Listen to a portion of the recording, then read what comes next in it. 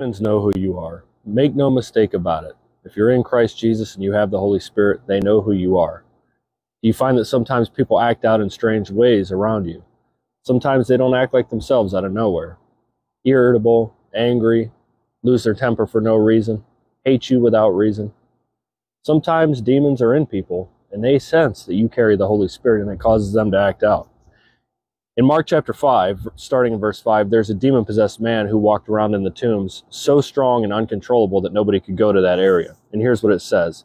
It says, night and day among the tombs and on the mountains, he was always crying out and cutting himself with stones.